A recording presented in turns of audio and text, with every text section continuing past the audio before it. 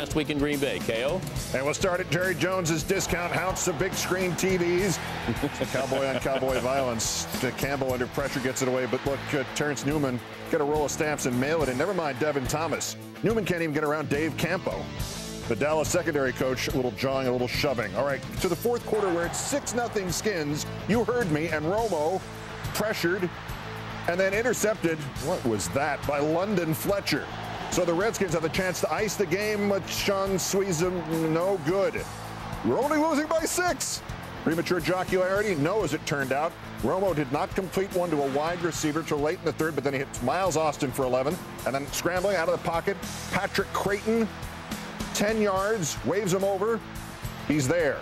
Final drive is what counts. 9 plays for 60 yards, 7-6 Dallas. Skins have 2 minutes left. Skins had 2 minutes left.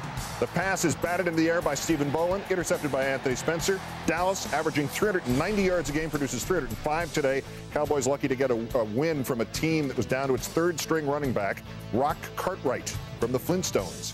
7-6 winners, lowest point total since they beat Detroit 5-zip in 1970. And Romo says, had them all